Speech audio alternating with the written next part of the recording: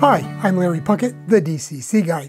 In my last video, I showed you how I add details to a number of different locomotives for use here on the Piedmont Southern. Some of those were highly detailed for magazine articles, others were just standard running models that I use here on the railroad. And as I promised in that video, today I want to show you how you can take a basic model like this Walthers F7 and add just a handful of details to make it pop and look more like the prototype. So let's go ahead and get that done. Hit that little red subscribe button, and when the little bell comes up, click on it and click all.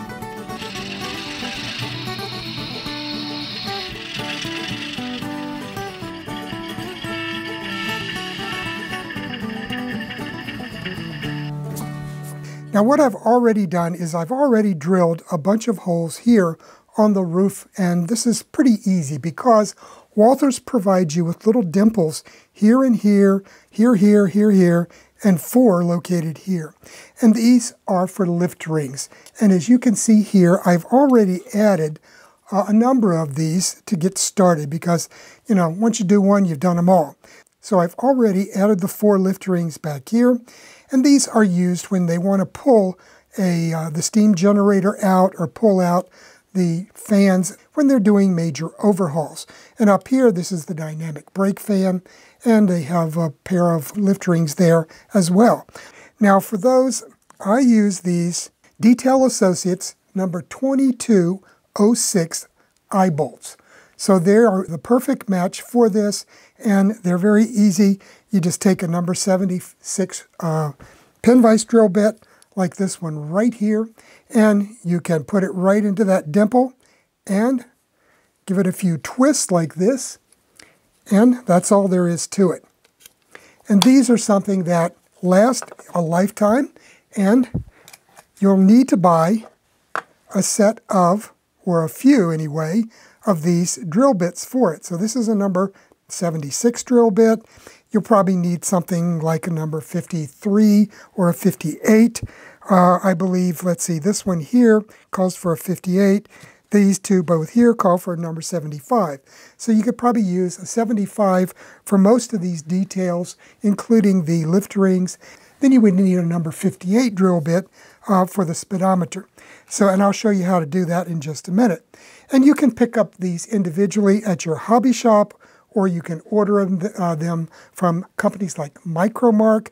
They sell these little pin vise drills for use, and the little bits as well. So you can order those from, like I said, Walthers, Micromark. You probably can find them at your local dealer. Hobbytown probably has them. And then, if you want, you can order a drill index set like this, and this covers 61 through 80 bit sizes. And so it's just like a regular drill bit assortment. You probably won't use most of these. So what you want to do is look up the parts that you're going to be using and find out what size drill bit they recommend that you use, and then just order a few of those. And that'll do it for you, because most of those drill bits in that assortment I've never even touched. There's about a half dozen bits that I use on a regular basis for most of these details. Let's go ahead, and I want to finish off on the lift rings here, because there's 2 more lift rings that need to go in. So I've got a little bit of super glue here, and this is pretty straightforward. All you have to do is, once you've drilled your hole and have a nice steady hand, get the eye bolt and dip it into the super glue. And I'm using my Loctite gel super glue, and get a little bit on here. Don't get a lot, it doesn't take much. Just pop it into the hole there, and that's all there is to it. Okay, so I've got one more here, and I'm going to get a little bit of glue on it again, and we'll pop it into place here, like that. And these things, they wobbled around, ended up all over the place in all different directions, so you really don't have to worry about which way they're facing. So now I've got 4 here, I've got 4 here on the exhaust fans, I've got 2 up here on the dynamic brake setup. The next thing, since we're on the roof, I want to show you about replacing the horns here with my Nathan M5 and my firecracker antenna. So what we're going to have to do here is we're going to remove these.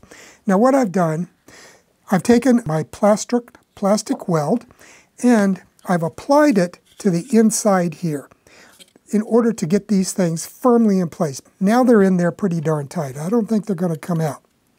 And what I'm going to do is, now that I've got them firmly attached, I'm just going to take and clip them off flush. So that's got that off, and it's not quite flush. So I'm going to take this number 17 X-Acto knife blade.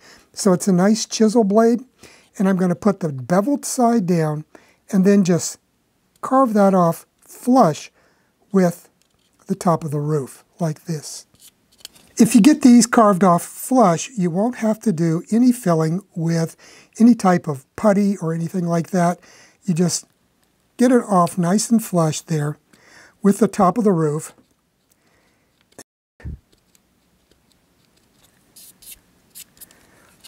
Okay, with those cut off and nice and flush, I want to go ahead and make holes for mounting the M5 and the firecracker. And these are basically centered across the door opening. So you got your doorway here, and the horn would have been here and here. And they were pretty much centered on the window, so a little bit further apart than the original horns. So I'm just going to put one right here. And I think this is about a number 53 drill bit. I'm not sure. I've been using it for years and years now, but it still works fairly well, as you can see. Got that one done, and I'm going to put the firecracker over here.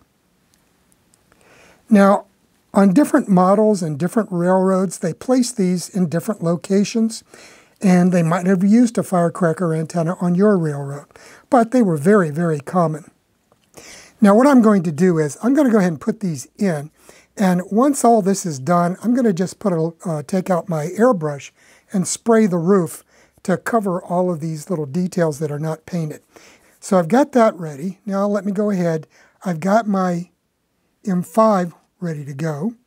So get a little super glue on it and push it down in here.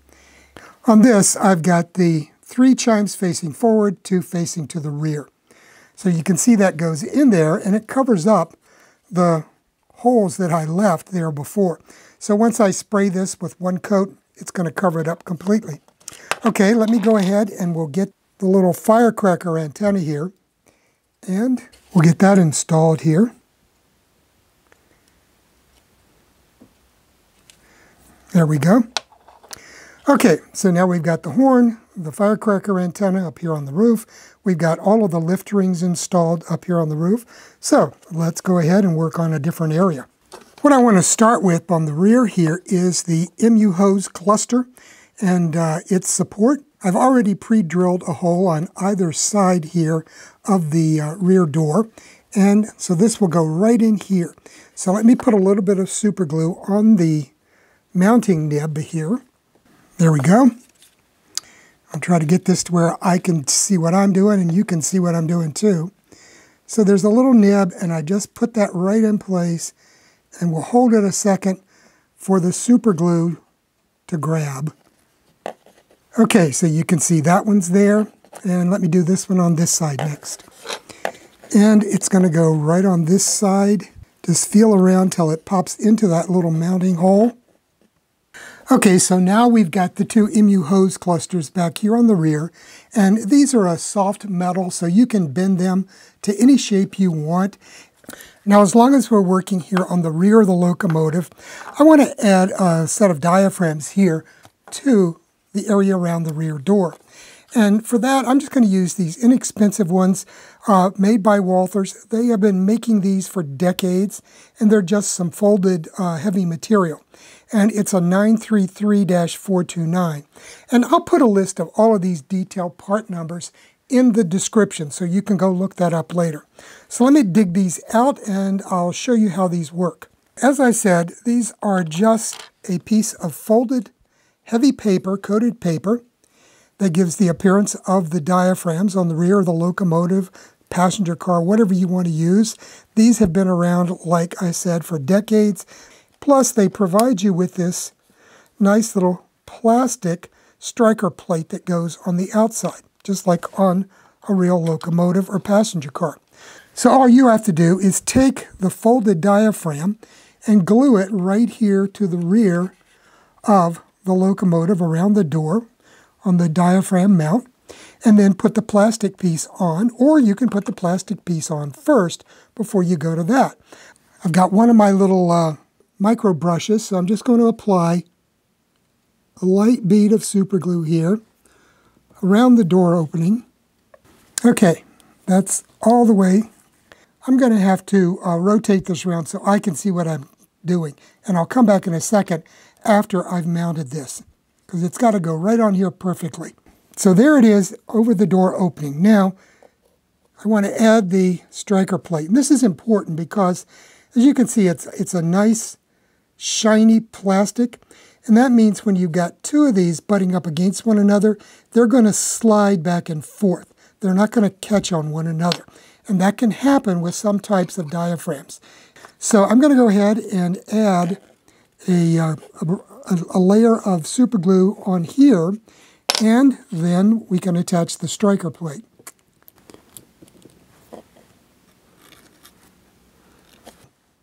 Okay, I'm going to put this in place now. Okay, I'm going to hold that firmly in place while that super glue is drying. Okay, so now we've got a diaphragm, and I did all the gluing on the inside here so that there wouldn't be anything on the outside of the model. Okay, so that gives you the folded diaphragm effect. Looks like a rubberized diaphragm on the prototype. So what else do I want to add today? So what this is, it's another train line, airline, and I'm going to put this right here on the pilot. And I've already drilled a hole for it right there. So it's going to fit right in here and then be fit against the bottom of the pilot. So let me go ahead and glue that in place, and then we'll go ahead and move it down into position. Okay, so I've got my little hole here. The little detail has a mounting bracket right here, so I'm going to put just a little super glue on it and move it down into position. Like this. And I'm going to hold that there until that super glue sets up. Okay, that's done that. Then I'm going to bring the air hose down here underneath of the coupler opening. So that's going to sit right there. So that adds a nice little detailed touch to the locomotive, and it's low enough and flush enough so that it's not going to get in the way of the coupler operation. I've gotten my little teeny tiny paintbrush here. This is a 5.0, and I'm just going to do the lift rings. I've already done a couple, so let's do here just like this, just to give them a little coat of paint. Now I'm going to go ahead and give a little bit of paint to touch up on my horn. Touch up this horn just a touch because it was already pre-painted. And let's see, let's do the firecracker antenna.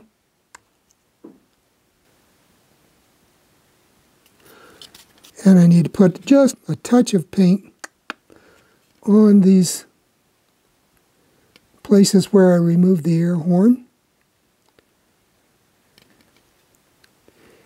And once these are weathered, you won't even know they were there. Okay, so that's got the roof done. And the next, I need to switch to black paint so I can work on the other areas. Okay, next I've got some engine black to work here on the pilot, so let's add a little bit of black paint to the train line hose, the airline hose that I added earlier. And by the way, these are Badger Acuflex paints that I'm using. You can order those through your Walthers dealer. Okay, so that pretty well takes care of that guy. So now we can turn back to the rear. Okay, now I'm going to work here on the rear, and we'll finish off these MU air hoses.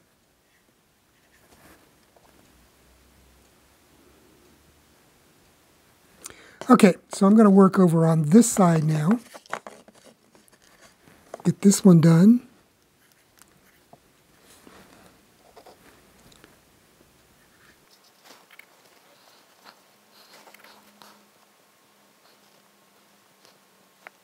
Okay.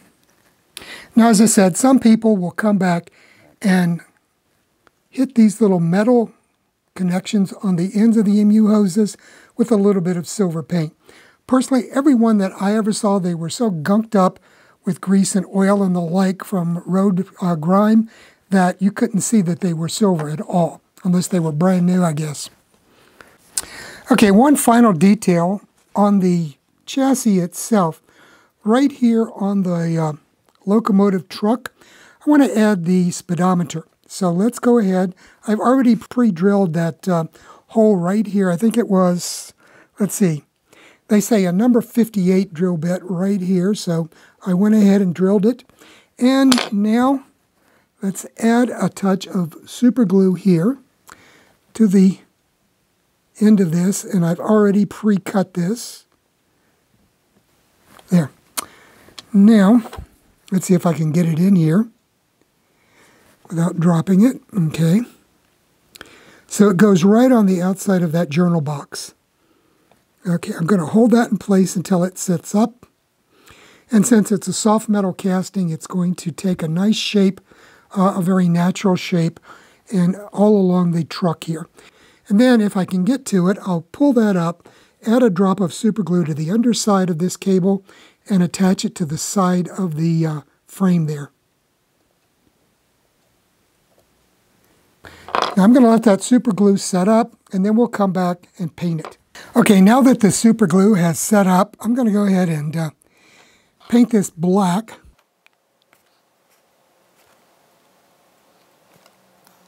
And later on, when I weather this, it's practically disappeared now with all that black on black. But later on, with the weathering, I'll make it pop back out. Okay, so that's the speed recorder there. Let's move on. There's one little final detail I want to add before we wrap it up. Now, one of the nice things about these cabs, you can see we've got a nice cab interior with seats for a crew. So let's see what we can do with our crew here. The little guys that I have here are BLI crewmen. So I'm going to go ahead and add a little bit of super glue to their butts, and we'll put them in place. So we'll let this little guy sit over here.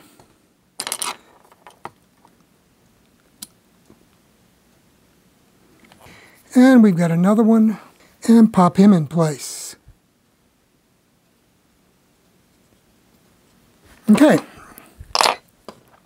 So that gives us a crew to go inside of our locomotive cab. So let me pop this back together, put the shell on, and we'll take a look. Okay, and there we have the finished model with the M5 horns, the firecracker antenna, the lift rings that we added. Up here, the train line air hose underneath of the coupler. And on the rear, I've added the diaphragm and the MU hoses. So, nice little bit of detailing. It only takes a few minutes. It took me about an hour to film this all together, but I had pre-drilled all the holes, so that made it a lot easier. I sat around watching TV the other night and drilled all the holes for this, so it was just a matter of popping things in place and gluing them down. And if you look real close, you can see our crew inside the cab there. Well, that's a wrap for today's video. You know, adding a small handful of details like I just showed you can really add a lot to a model, make it look a lot more like the prototype running on your model railroad. So go ahead, get on to Walthers.com and look up the details that you want to use, or go to the Details West and the Bowser websites and take a look at their selection of details. See what you want to add, get out your tools, and get started. Because this is the kind of thing you can knock off in one evening, really. While you're sitting around watching the TV, you can drill a bunch of holes and pop a bunch of details in place. So give it a try this weekend. In the meantime, have a great one, and I'll see you here next week with another video from the DCC Guy. Bye now.